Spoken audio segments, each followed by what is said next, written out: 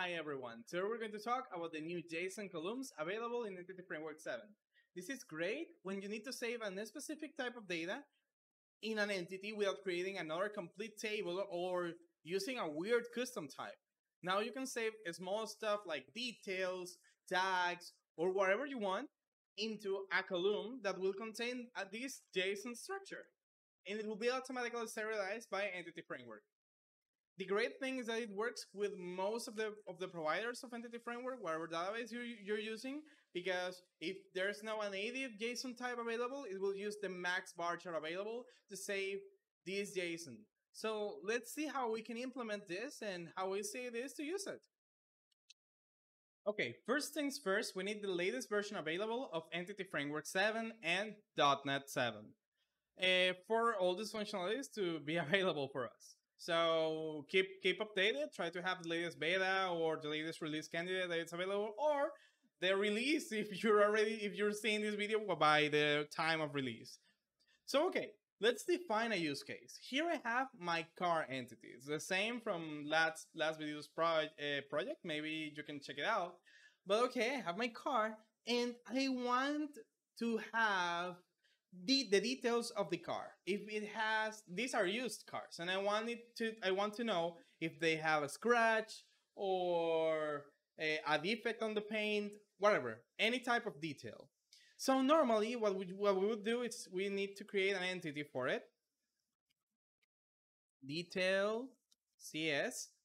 Normally we could use also maybe a list of strings or something, like just to have the descriptions of every single detail that it has. But right now, Entity Framework 7 doesn't support native type collections. Like we need to create an entity with properties inside, so and that can be serialized, but it will not serialize if you use a list of string or integer or whatever. So that type of stuff, it's not available yet. The same way that we don't have the data annotations for these implementations. But okay, let's keep going by creating our entity that will represent the details of the car. Namespace, database issues, models. So this makes sense. I only the ID because I will not use relationships for this. It will be something without a table. It will be a column that based on the provider that we're using for our database model engine, it will vary to use an varchar max, or varchar2 max, or whatever. Maybe even the JSON type if it's available on your database. But okay, now we have our detail entity and we can set it on our car. So we set public list of detail, which will be details. I'll need to add this constructor here, good practices here. And okay, now we have a list of details. In the normal way that Entity Framework will work, if we don't add anything to set up this entity, is that it will create a table called details. And there, it will make the whole relationship, foreign keys and everything to make this work when you add a car, and it will work almost the same way, but with relationships that will require cascade deleting and a lot of stuff, right? So we don't need that. Let me change this to models. It was wrong. And yes, we don't need that. So let's make this property here from the car an array of JSON that will contain the detail structure serialized in a column. So, okay, this will be, if I don't do anything else, it will be created, as I told you, as a new table with relationship to car. Because we don't need that, we can make on the unmodel creating an entity type configuration class. You can also define this on an entity type configuration class, but here for the example, I will be doing it on the unmodel creating. So let me show you how you can set up a child of your entity to be a JSON column. So model builder, we find that the entity that will be the parent, the entity that owns the type. So in this case will be car. So now that I have this, I can set owns many because it has many details. You can set it as owns one. The owns, it's something really that's been available for a long time in Entity Framework, and you can use it to set up the structure of the navigation of the child properties on any entity that you have. So we have to define the own many details, X details, and then we have the navigation definition. This will let us define what's gonna happen with the entity type that will be created for that child. You can define it in a different entity definition, like outside, or you can define it right here. Because we don't have an entity for it, we need to, like, maybe it works. I haven't tried it, like model builder entity details. I think it will not work because this is not a real entity, a real table for it. It cannot be tracked in any way.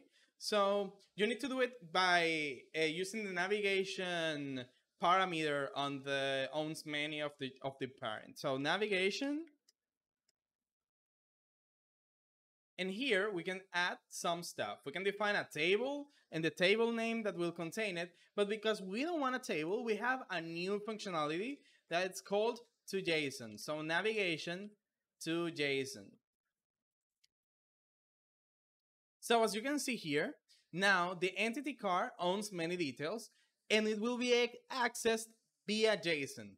It will serialize anything that you add into the details to be used as a JSON. That's it. It's as simple as that. And in the future, it's already on the GitHub actually, we should be able to use this as a data annotation on top of your list. So if you have a list, you can add the data annotation JSON probably, and it will do the same thing. So you don't have to define if it's a table, you just put it there.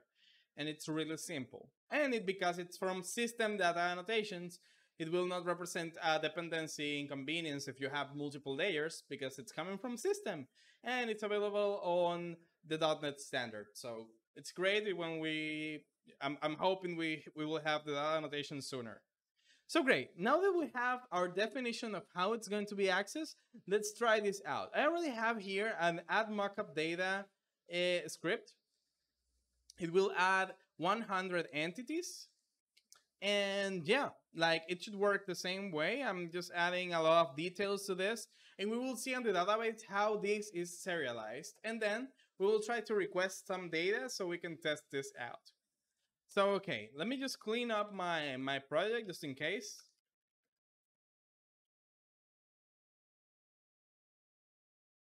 .NET run. If it has an issue, sorry, I just developed this. So great, it seems like everything worked. And I had on my constructor the ensure delete and ensure created and then add mockup data. So I will always have new mockup data whenever I instance my database. But here I have my database. As you can see, I already had some requests to it. And yeah, we have here our cars. And as you can see, the details column, it's a JSON that contains the structure of my detail model that I have on my models folder. And everything seems to be working fine. Now I have my cars. I don't have any more tables or unnecessary tables with that. I don't have many more relationships to it. And it's a really small set of data that actually doesn't have dependencies if I delete anything, or even you can have different structures inside. It's more dynamic. You don't have that tidiness that we have with the relationship with the relationships on a database. So great. And that's it. You see how easy it is to convert a child entity into a JSON that doesn't require a table, relationships, constraints, and all that stuff that we have in relational databases. Now we have dynamic data structures that we can preserve on a column. Great for when we don't want to have migrations, or we just need to save a couple of values, or very structural change in data that might change in the future, and then you don't want to mess up with the structure of your database, your relationships, and everything. So it's really cool, and it has all the features that are available by using tables. Right now, with the release candidate, it has some issues and bugs that are being solved. but by the final release, you should be able to run all the link statements that you're used to use with your Entity Framework applications. So that's our wrap up for this topic. So don't forget to press the like button if you like this video. I hope you enjoy it and you can try out these features. And comment if you like to see more or if you have an opinion about this. Don't forget to see our older videos and subscribe if you want to see all the new ones. Without anything else to say, happy coding. Bye bye.